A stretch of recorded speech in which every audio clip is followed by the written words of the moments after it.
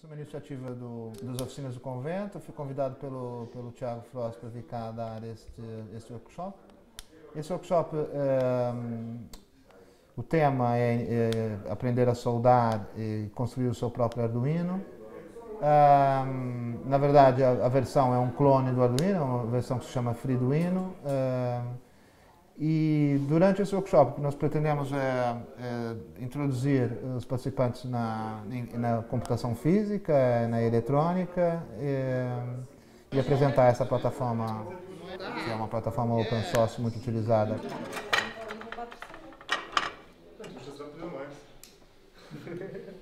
Pode já fazer outro, temos aqui mais um. Eu estou a fazer o outro já.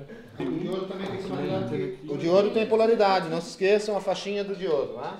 Já passamos a primeira fase do Freeduino, todos já soldaram, já todos têm o seu próprio Freeduino a funcionar.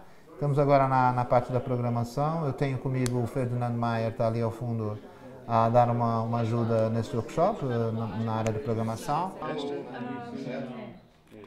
As aplicações principais é, como eu disse, no Physical Computing. Essa plataforma é muito utilizada na parte artística para fazer peças interativas, com sensores de luz, sensores de som, sensores de proximidade, além de outras, por exemplo, como utilização na domótica ou na robótica. Está sendo também muito utilizado, por exemplo, em permacultura.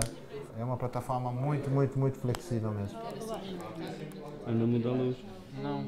Não é? Depois tiramos o chip que nós programamos e fazemos uma eletrônica básica, que é só... Eu vou colocar aqui... Assim apaga e assim liga.